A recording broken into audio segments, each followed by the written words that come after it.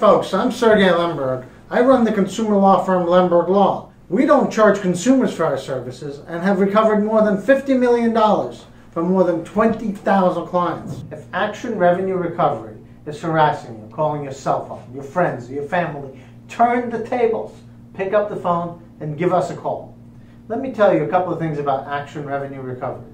It's a third-party debt collection agency founded in 1999 and based in Louisiana. They specialize in collecting hospital and consumer debt. 8 complaints have been registered against them with government agencies, and they've been sued 3 times in federal courts. If Action Revenue is calling you, they could be violating the law, whether or not you owe the debt. They could be violating the Telephone Consumer Protection Act by robocalling you on your cell phone without your consent, or after you told them to stop. Under that law, you could be entitled to up to $1,500 per call. They could also be violating the Fair Debt Collection Practices Act. There's a number of ways they can do it.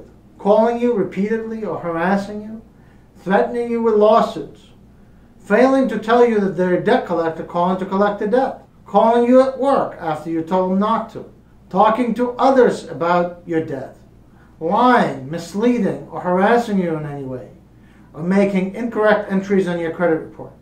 If your FDCPA rights have been violated, you could recover up to $1,000, plus legal fees and costs. Now, there's only one way to find out. Give us a call.